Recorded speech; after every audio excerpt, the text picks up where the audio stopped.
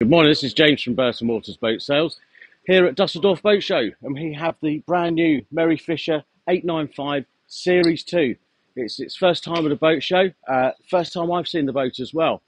So what we'll do is we'll take a walk down the side and then up on board, and I'll try to point out some of the new additions since the Series 1. So as we look down the side of the boat here, you've now got a changed window line, giving it a more luxury look to the boat. And then if we walk up the top here, what we will see is the roof line. The roof has been changed. It's a whole new roof design on the 895 Series 2.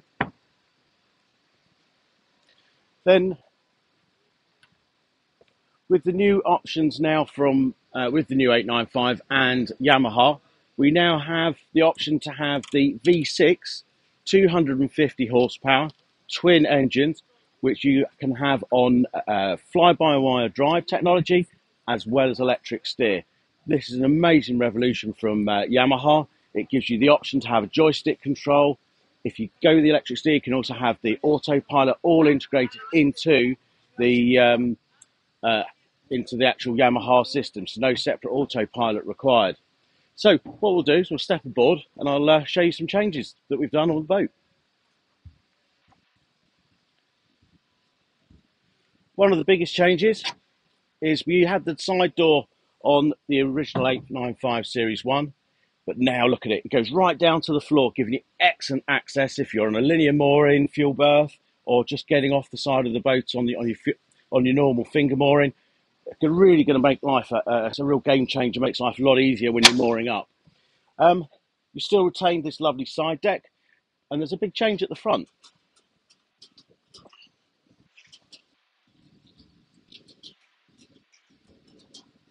So what we have now, instead of this being just a sun pad, you can now have, this is now sort of like a lounging area as well. It's not just on a flat deck, it's been purpose made for this area. A lot of the boats are going with this. A lot of the sort of high-end luxury yachts are going with this, and the Mary Fisher 895 Series 2 has followed suit with it as well. You can also have the addition to extend that to come right away across the front here as well. So you can make this whole area a great entertaining space for the whole family and gives you more space on the boat as well. And as you can see, this boat's got the option with the forward platform with the ladder as well.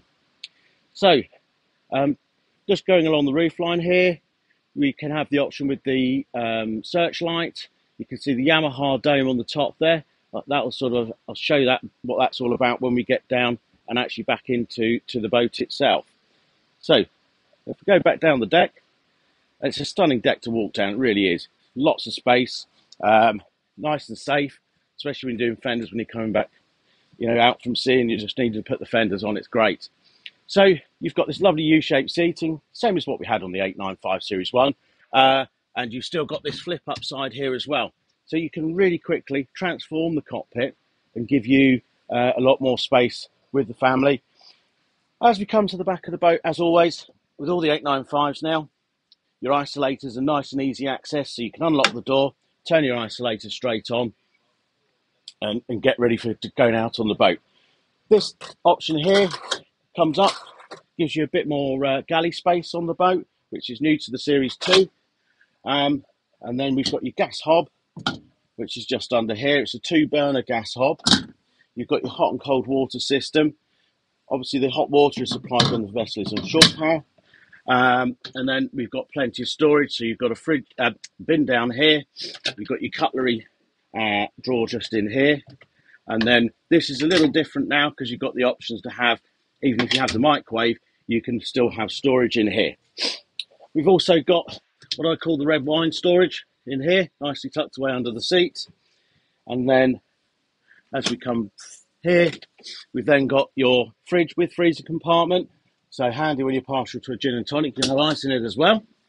We've got the lovely big opening roofs. We've got the storage up here as well.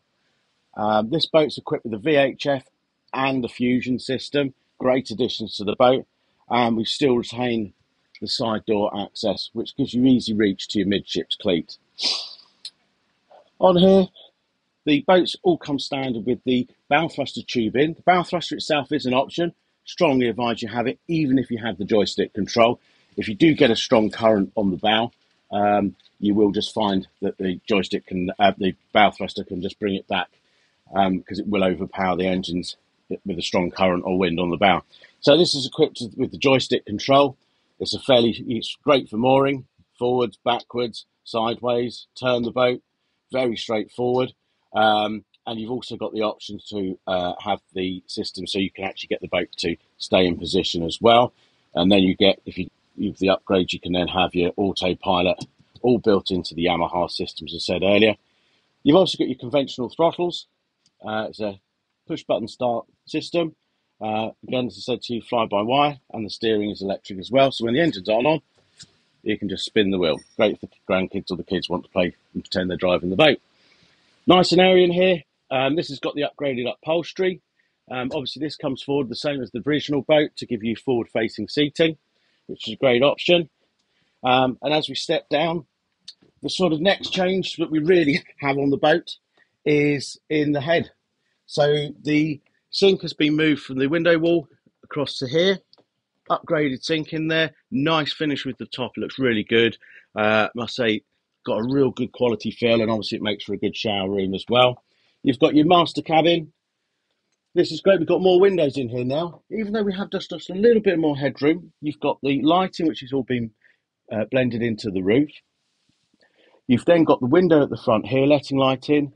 You've also got a hatch there, a hatch here, and these lovely, great big windows down the side. So you can even be lying in bed and you can actually look out of the windows. It'd be great if you're under anchor somewhere. It'd be absolutely superb.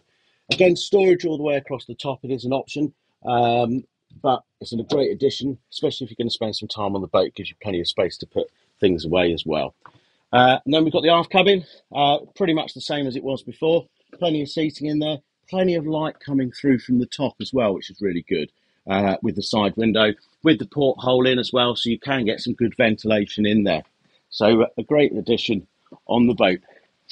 Also, just coming back up to the saloon area, a little point that with the new roof that they've done, again, you've got indirect lighting right across the top here, as well as the indirect lighting around here. So, you know, what was an amazing boat, it's just been tweaked a little bit further. It really does make a stunning combination of the engine options, the layout, in a 9-metre boat, giving you effectively 6 berths. You've got the side door, you've got safe side decks, and the option of joystick control, especially if you're new to boating.